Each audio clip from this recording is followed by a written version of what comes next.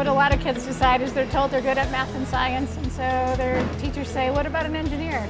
Once I got into engineering school, I liked it, and I like accomplishing things and building stuff. I'm the city and county engineer, and I oversee the engineering division that does development review. They work closely with planning, and I also oversee the capital improvement program, and that's a group of engineers that manages capital improvement projects.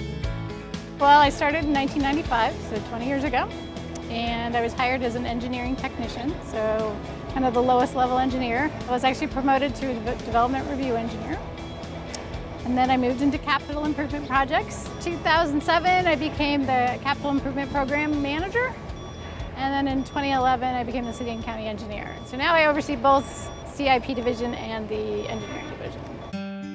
This is the Broomfield Health and Human Services facility. Construction started at the end of March 2015, but we've been working on it for a couple years, the design and the programming. And this will centralize all of the health and human services functions. Right now they're splintered into a few different facilities, and it's 41,000 square feet, and it's pretty exciting. Well, I mean, every project you're trying to get the most value for the money.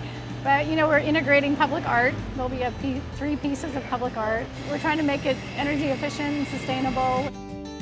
Physically, I get to see the sidewalks our group built or the road we widened. So for our group in particular, it's special because you drive past a project you worked on. So I love doing this job because I like completing things and tasks. And when you complete a project, it's done and it is there forever. I mean, if you do a playground, it might be there 15 years, but it's there a long time and you get to see people using it. You know, the project was identified because somebody needed it. So usually you see the value of it also being put to use, even if it's just improving the drainage on a road that, you know, before you started working on it, it was flooding and now it doesn't. So I just like completing things and making improvements.